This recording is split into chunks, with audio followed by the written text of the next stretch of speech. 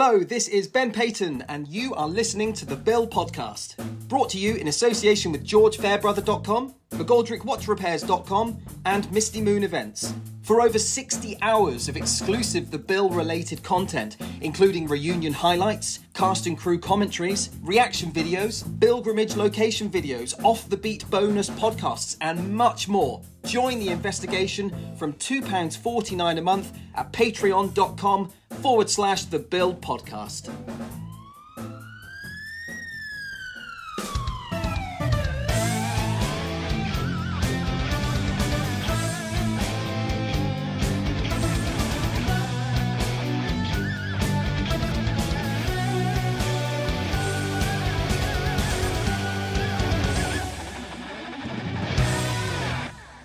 Hello and Merry Christmas. Welcome to The Bill Podcast, episode 107, this year's Christmas Day special.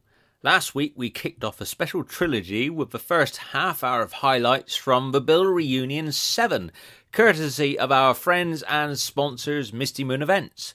The reunion took place at London Cinema Museum on Saturday, November the 12th, to a packed and appreciative audience. These events really have become the hottest ticket in town for Bill fans. At the end of this episode, we'll be telling you how you can book tickets for The Bill Reunion 8, taking place on Saturday the 15th of April 2023, where PC595 himself, the legendary Graham Cole, will be the headline guest. Tickets have already started selling very quickly, so make sure you don't miss out. Selling even faster are tickets for Suzanne Maddock from Liverpool to London via the rest of the world, her upcoming one-woman theatre show, where as well as discussing her life and career and how she landed the role in The Bill, she'll be singing to an intimate audience at the Phoenix Arts Club in Leicester Square. This show is also being produced by Misty Moon Events and is taking place at 3 o'clock on Saturday 29th of January 2023. If you missed the previous podcast, Suzanne talks about this show in detail. That first part of the Q&A also featured Lisa Geoghan and Tom Butcher, plus a special bonus interview at the beginning with long-term Bill director Mr. John Bruce. We pick up the Q&A with Suzanne, Lisa and Tom as I ask a fan question from Alex Mockler in Australia, who is a co-producer of the Bill podcast. I hope you're well, Alex. Then throughout this episode, you'll hear as the Q&A continued, we welcome to the stage producer-director Tony Virgo, original cast member Ashley Gunstock, and our guest of honour, Mr. Eric Richard. Oh, and we might have had a special surprise for the audience as well. Sit back, perhaps with a glass of mulled wine, and enjoy part 2 of highlights of Misty Moon's The Bill Reunion 7. I've got a question for the three of you from a fan in Australia called Alex Mockler. He said, I've always wanted to know how the police radios worked. When you were out filming on the streets and you're calling in the CAD room, who was the voice on the other end? Because presumably it was added on afterwards, but how did you play those scenes? How did it work if you had to take a... Well, it was usually Annalise, wasn't it? You know, it was usually like the girl on the script. So you do your bit, she'd read it back to you. Or sometimes, if there was a situation, you just got to leave the gap. And then you respond. Ah. But sometimes, you know, it'd be Annalise and she'd be thinking of affairs and other things, and she'd say the line, you think, oh, God, not like that. No. Well, someone who knows a thing or two about The Bill is our next guest. And he knows because he produced 81 episodes, directed a block for The Bill's 10th anniversary, and he even directed those famous end credit title sequence. Ladies and gents, the Red Unit is in the building. Make some noise for Tony Virgo.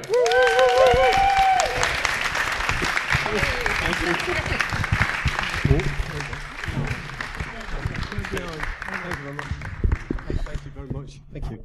Now, Tony, you joined The Bill after a very successful career working your way up at the BBC. Ladies and gents, how about this for a CV? Before Tony joined The Bill, these are some of the iconic programmes he made. All Creatures Great and Small, Angels, Blake 7, Doctor Who, EastEnders, Emmerdale, Secret Army, Shoestring, Survivors, and Tinker Tailor Soldier Spy. That's the kind of calibre of programmes Tony had under his belt when he joined the bill. I was dead lucky, actually, to be honest with you. We were talking about Michael Chapman because I was scared of Michael Chapman, almost. I think everyone was. But it wasn't really the army, it was the navy he did, didn't it?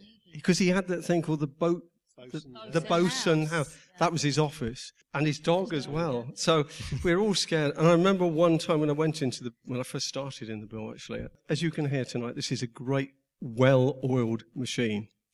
And you'd think, I'd come in and fuck it up, frankly. You would. And I remember thinking one day, very early on in Merton, I was sort of sitting there looking at all these files on my knees, actually, completely mesmerised. And Michael looked through the window, and he tapped on the window, and I thought, oh, God, it's going to be the sacking. And he said, do you want to come in my office? So I went in his office, and we talked about politics. We talked about anything, to be honest, Ollie. And then eventually he poured a great big glass of Glenmorangie, which he had in his office. And at the end of it, he said, hey, a bit of advice, don't think about it too much. And he walked out. Michael was a kind of leading light, wasn't he? Just how different is the world of commercial TV from the BBC, where presumably at the BBC there's quite a sort of set menu of a way you could and couldn't do things, but I'm guessing the rule book when it came to the bill was completely different. I just had a lunch a couple of weeks ago with David Liddermont. I don't know if anyone knows David Liddermont, but he was in ITV for a long time, and then from Granada, and he went to the BBC. And he said, the BBC's fine, and it's exciting. You can do reasonably what you want, but it's terrifying because somehow everybody thinks you're going to take their job, And there's the thing with ITV, it's very straightforward.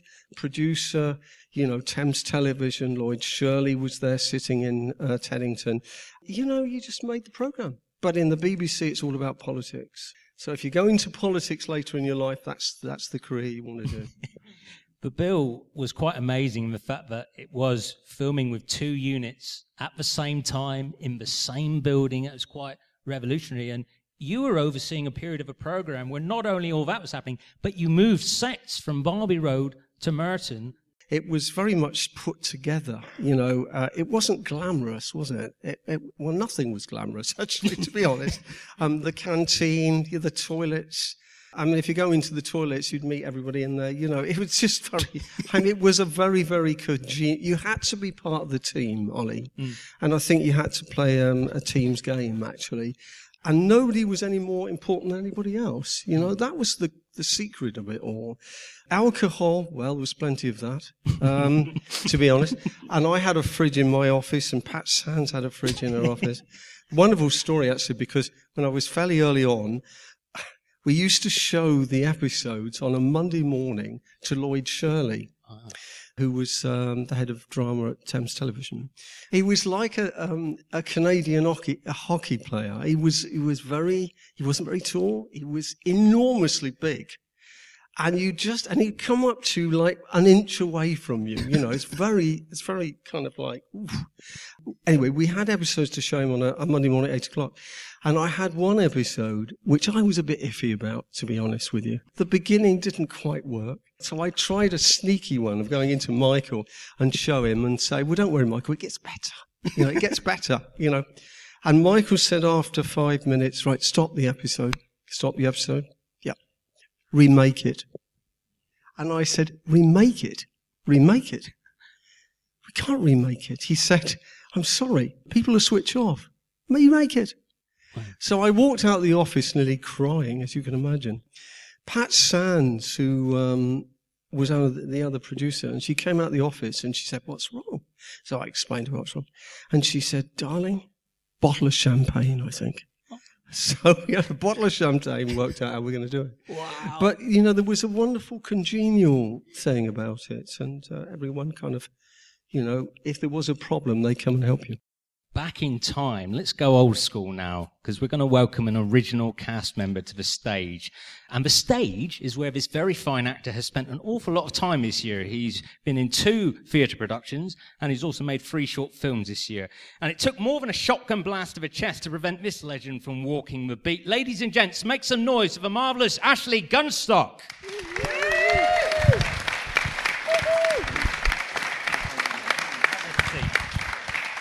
I'm going to share that mic with Tony. There we go. Welcome, Ashley. It's great to have you here. Thank you. So, yeah, it's been a busy old year for you, because you've been on stage in, first of all, it was Witness of a Prosecution. What was that production like to work on? Well, that was a bit of a shot in the dark, because my agent just phoned up and said, do you fancy being in Witness for the Prosecution? And it was a big production. So I thought, yeah, why not? And it was only a small role. But being back on stage, and especially what is classified as a West End theatre, was just superb. And it was strange because the camaraderie in that group was very much like the group on the bill, which was like my drama school as well. You had this repertory company feel about all the actors working together for one common aim. And there were no stars, but the bill, because of the kind of program it was and the quality of it, made stars. Going on to do work on the stage with fine actors in a successful play and getting standing ovations at the end of it, it was just wonderful. Good for the soul, especially after coming out of COVID and the lockdown. Yeah. So, and you've been back. You've made a. I've been lucky. I've had a sneak peek of one of your short films, Uninvited Suspect, which is a. You play an evil man. Yeah, a wife killer. Well, my wife actually wants me to do comedy for various reasons. I always find these dark pieces to get into, but this was a psychological thriller, and it was about this guy who kills people who commit adultery. It was just amazing just to be there and doing this nasty character, completely different to the bill, of course. Yeah, a similar. So you're on the other side of the interview room this time round. Let's go back 1984 to Artichoke Hill. Describe a day in my life, making an episode in the genesis of this program we all love. You were there. You were in the very first scene. Yes, yeah. That in itself was a story. The director wanted a laughter situation at the beginning.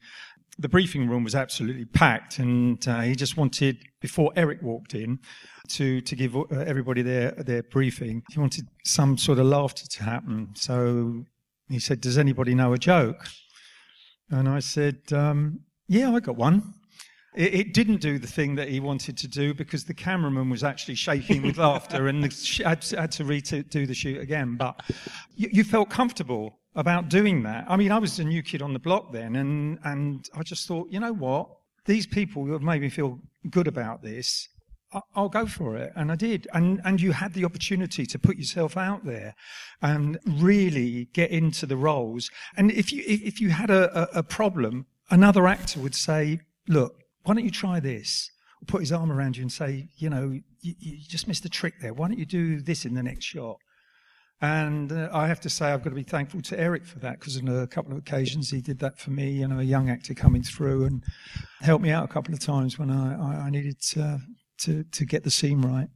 And you've worked with Eric on stage as well as on telly, haven't you? You've worked on a couple of productions. Yeah. Eric's a fabulous director, and we did a play at the Leicester Square Studio Theatre, Children of Darkness, where I played another role which was dark again, much to the chagrin of my wife, but there we go. Eric directed that, and really gave us young actors, or the young actors in it, I was getting old by then, but young actors in it, the chance to blossom. He was generous. He helped the production to get on its feet, and it was very, very successful. Well, I think all the legends on this stage will agree with me that tonight we are in the presence of a truly great man, and I've said it for years, that he's a wonderful actor, and for my money, one of the finest this country has ever produced. His electrifying performance in The Bill, ladies and gents, has encouraged members of this audience not only to travel from all over the country to be here tonight, but in a couple of cases to cross continents to come here tonight and shake his hand. Ladies and gents, fellow legends, I think we should be upstanding and give a huge welcome to our guest of honour, Mr. Eric Richard. Raise the roof! Eric!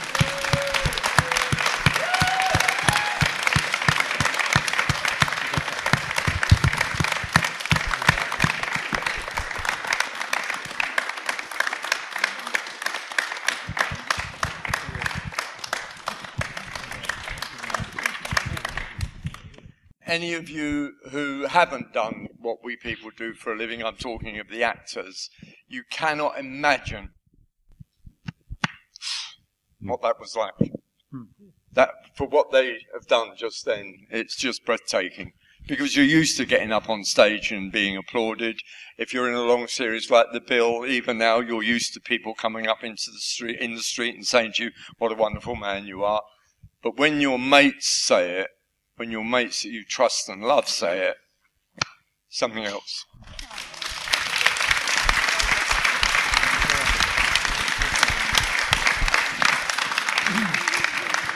And I'm going to start with, it's a shame he didn't tell the story, because the story about the joke, you've got to imagine this, to round it up a bit, is that we were a new company of actors. It's 9 o'clock in the morning. Chris Hodson came up with this idea. These start all the same. Bob Pryor walks in and says 4-7 over there, 9-3 over there, Charlie Makepeace over there. Let's start with a laugh. Well, come on. I'm looking at my fellow actors. Would you have been the one to put your hand up? No, I'm telling you, they wouldn't. But one of us did. And it was Ashley on this occasion.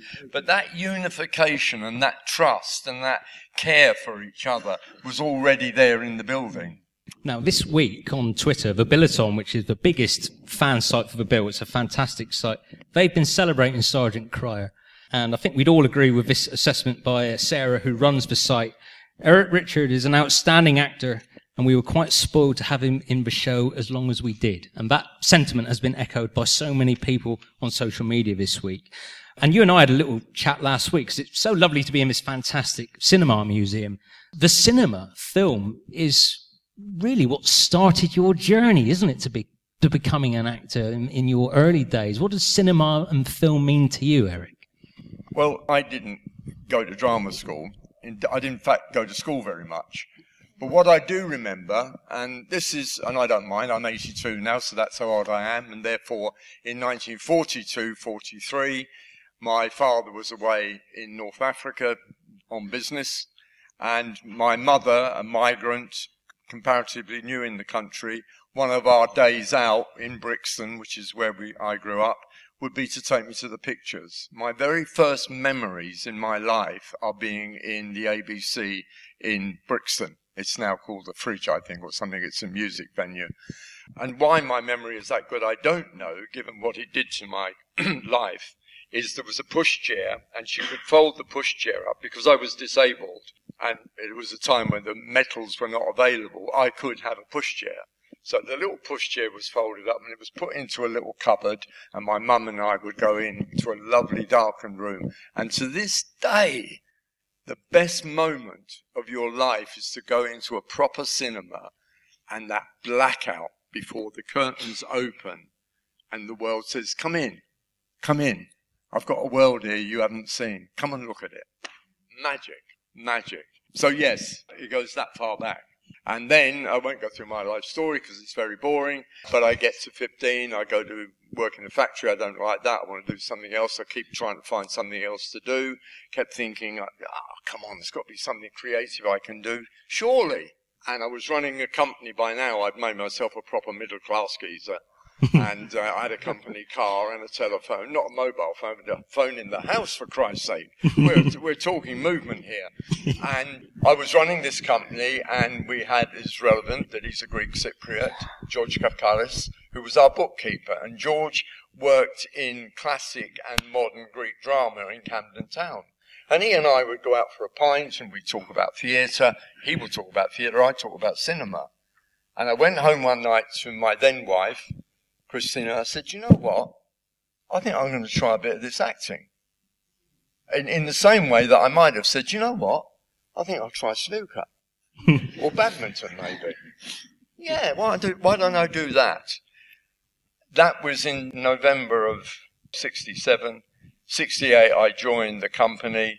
6 weeks later, I was on stage in a little building like this in West Norwood. And the moment I stepped out, I was using this phrase earlier, Duke Ellington says you either have or you haven't got swing. I would say it the same of actors. You either got it or you ain't got it. You can't find it. You can't go looking for it. You've got an innate thing that works for you. People can put it on top, but there's something about that innate thing. And I stepped onto that stage that night, and I knew that's where I should be. And 12 months later, I got my equity card going to Ipswich. It's not bad, is it? It's fantastic. No, I don't mean self-congratulatory, but isn't that as it should be? Yeah. Should be, those of you that have got children, wouldn't you want their life, not all the other stuff, but that bit of opportunity of saying, I've got this idea, let me run with it, whether it's writing the novel, being an actor, singing a song. Anyway, enough of that. No, it's fantastic. It's brilliant. Ashley praised your work as a director as well, and that was a wonderful thing about the bill, wasn't it? You already had this amazing job, and the flexibility of the programme allowed you to take a bit of time off from playing Sergeant Cryer and direct plays as well, with some of your bill mates as well. So that's an amazing job, isn't it? Well, that's interesting about this particular cowboy, is that theatre still remains my passion. If it's Desert Island Discs, and at the end of the show they say you can only keep one record. So if it was said to me, okay, Eric, it's time to go now, you can only have one more performance, where would it be? It would be in a little theatre like this, on a small stage like this, with a small group of actors. That's where my passion is, of the theatre, and that's to say nothing against the cinema and cameras, but that's where my heart lives. So when I was offered the first 3 series, as you know how they were, and then they came, and we're going to do now the 30-minute shows, and it's going to be a longer contract. I said to my agent, I have to be allowed at least once a year to go and do a stage play. I don't know if it ever came to you fellas, John and Tony, whether that was anything that was ever passed on to you, that Eric Richard won't be around next week. Yeah, I think it was actually. Yeah. Yep. And that's how important it was for me. Yeah, and Nigel Wilson helped.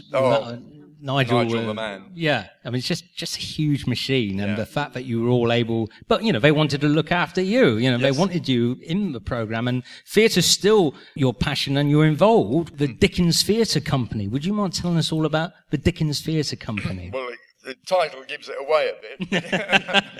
A very dear friend of mine, Ryan, it's his company. He created the idea, and the premise is that he adapts Dickens' stories. And we take them to, again, small-scale theatre spaces such as this at Wimbledon. We've just recently been in Wimbledon. And also we take them into schools. So the 2 things finance one another and keep it afloat. We've also added to that, we have the Dickens Theatre Company, because it is known that Charles Dickens had his own theatre company. He'd get his mates round and they'd enact plays. Well, we have Dickens Theatre Company doing Macbeth. And, and earlier this year, we had the Dickens Theatre Company doing Jekyll and Hyde. So, yeah, it's quite an exciting project. Oh, that's fantastic. And I've got a question for you 2 original cast members here. Edward Kellett, who's here this evening, he's sent in a question for me to ask on your behalf. When the bill started, initially, the police perhaps were a little bit reluctant of it. They weren't so complimentary. That obviously shifted. Can you both remember at what point or why, or what was the feedback you were getting at the time? When did it shift where suddenly the coppers were really happy with the programme? Well, the thing is that we actually didn't know what we had until it went out. The company, Thames, were looking for something to rival EastEnders, and they found it in the bill. And the reason that they found it in the bill was because you were getting an insight into something that hadn't been shown before, which was the life of the Bobby on the beat. And, of course, the police would watch it.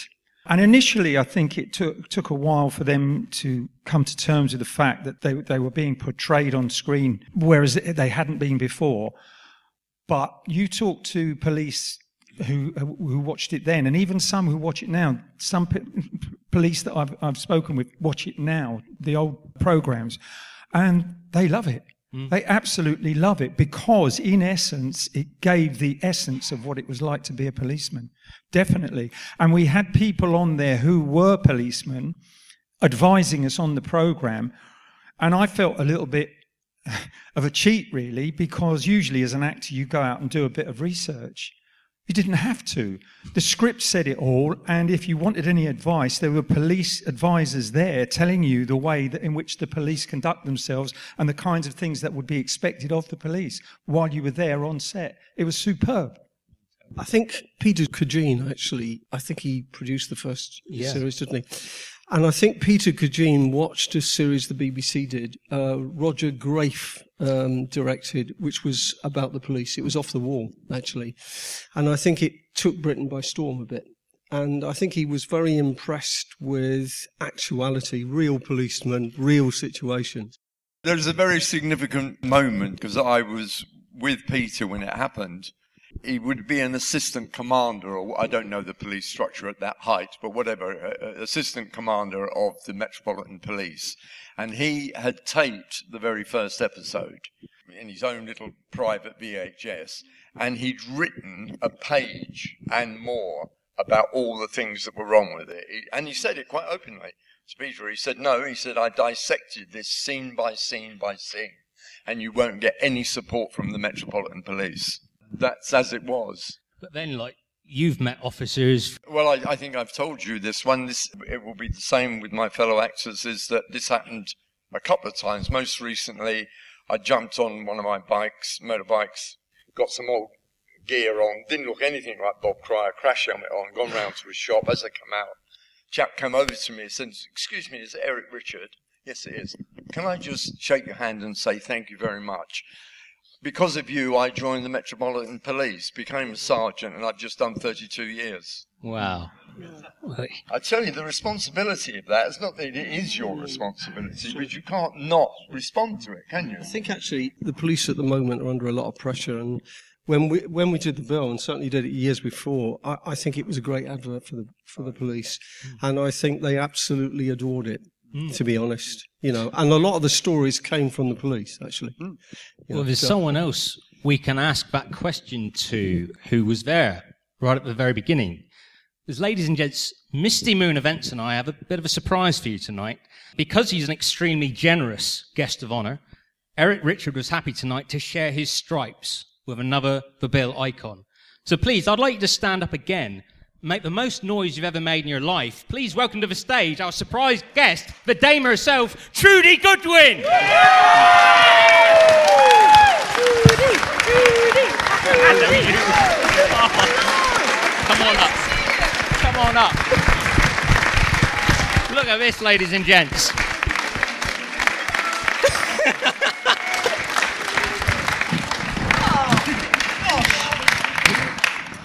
Okay, I've been hiding in a cupboard for the last quarter of an hour. And it looks like it, doesn't it? Oh, thank you. Everyone's very happy to see you, and as am I. Thank you so much for being here. It's an absolute pleasure, and in fact, I only live very close to here, so it hasn't been a long journey. We were just asking the guys about the police's response to the bill, the response in those early days at Artichoke Hill. Can you remember the power of the programme, from the reaction from the public and the police? I seem to think remember they were a bit wary, and I certainly had that experience of when we were first filming Wooden Top, and we were on the Whitechapel Road, and Mark and I were in uniform, and we were having a fag and a cup of tea and in uniform. And this squad car pulled up, and a guy with a load of scrambled egg on his shoulders said, "You are a disgrace to the police force. How dare you be standing here having a cigarette and drinking a cup of tea?" And of course the camera was miles away. They didn't realise, and we said, "No, we're just pretending to be policemen. We're not really." And of course they didn't believe us. But so obviously at the beginning, I think they were a bit wary. What we're going to do, we're going to open up to some audience questions soon. I'm just going to ask a few final questions. So get your questions ready. Then I'll be running around with this mic. So if you want to ask a question, put your hand up when I take to the floor and I'll come and see you. Over the last year, we've lost two The Bill legends. Ben Roberts and George Rossi both sadly passed away. What are your memories of Ben and George, two fellow legends of The Bill? Most of them are unrepeatable, I think. Especially Ben. I mean, when you think of Ben, you just look at that. That's what happens when you think of Ben. You're just laughing because he was hysterical, wasn't he? I was saying, I think I said this to you, Ollie, before, that there were times we'd be in the green room, someone would come in to call you because you've got a scene, and you're thinking, not now, Ben's in the middle of a story. Do you know what I mean? He was hysterical, wasn't he? Him and Peter. One image I have of Ben is him trying to control his hysteria before a shot. Him and Peter Ellis together were uncontrollable. There were parties that we had end of season, end of year, whatever, and there was a tape of outtakes. And on one of the tape of outtakes, there's repeated shots of Ben going... And that was his way of trying to focus his energy and stop laughing. And he was just hilarious. That's how I remember Ben, as a laugh. Him and Peter Ellis, they would just set each other off and they'd start what's called corpsing, when you just can't stop laughing over something that nobody else finds funny, but you find hysterical. And that would go on for 20 minutes, and everybody go, well, okay, we'll all go and have a cup of coffee, and we'll come back and we'll try the scene again. And it would never work. I mean, this could go on for ages. They would just make each other laugh, and I think that was largely Ben's fault. And a perfect example of the company, we've talked a lot about the company of actors that we were, is that an extraordinary creature like Ben would be in the midst of it, but would just be part of us. It wasn't like, oh, there's Ben Roberts over there. No, it was all, we were all part of, weren't we? And an exemplary example. And George, in different ways, the same again. Ben was just the kind of person you have on the team to make you laugh when things are perhaps getting a bit strained as well. So him and George, who I met later, were fabulous people to be with, really. I had a ball with Ben, and I know I had the pleasure of in my first few episodes. I was with them, in Brownlow's office, and I used to see them in the script and think, oh, no, because I'm a really bad giggler. The worst. Do you remember that one where it was the funeral and the whole cast were just collapsing in heaps of fits of laughter? It was like the most embarrassing thing ever, because people were literally, as the camera was passing them, pretending to cry. And the person who died wasn't even part of the cast, really. And it just didn't match. Why is this person crying so badly over this death? It was because they were laughing their heads off. And I was in the last row, and I could see the camera coming down, and I was thinking, oh no, and everyone's collapsing in heaps of laughter as the camera's passing them, and I'm thinking, oh no. And it got to me. I don't know how I kept it together. Awful. Can anybody remember the name of that character in the series? Something Fangles? It was a name that was in the script, and it was a ridiculous name, and every single time Ben Roberts had to say it. Everybody.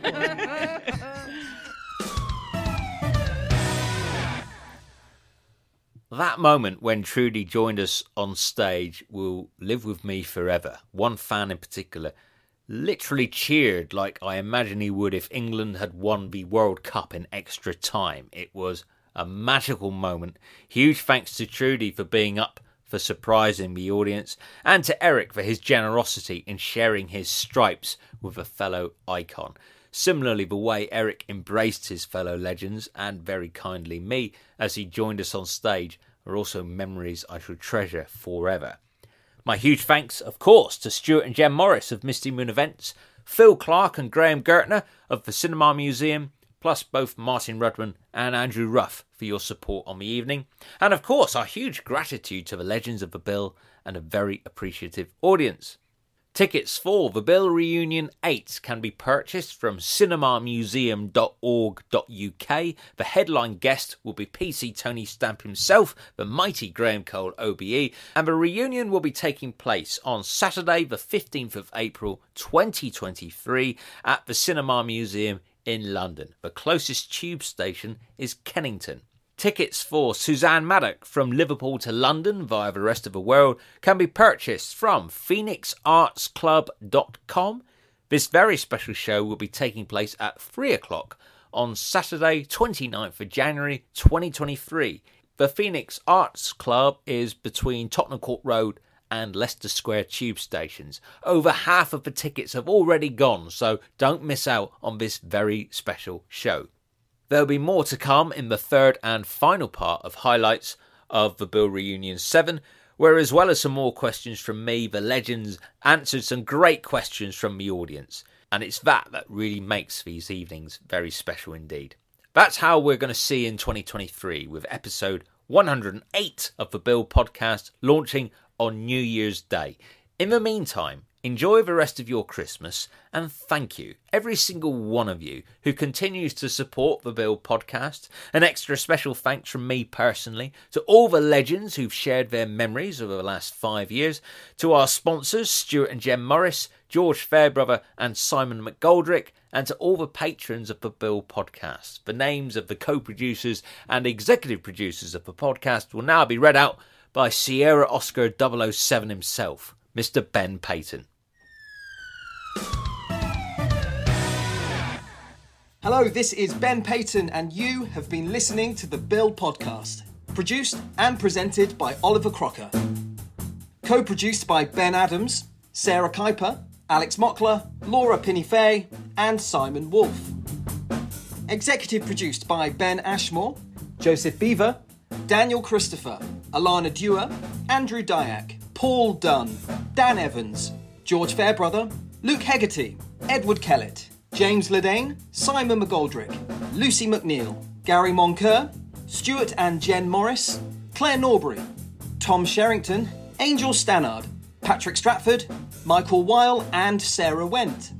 Brought to you in association with GeorgeFairbrother.com, McGoldrickWatchRepairs.com and Misty Moon Events. For over 60 hours of exclusive The Bill-related content, including reunion highlights, reaction videos, cast and crew commentaries, pilgrimage location videos, off-the-beat bonus podcasts, and much more, join the investigation from £2.49 a month at patreon.com/The Bill Podcast.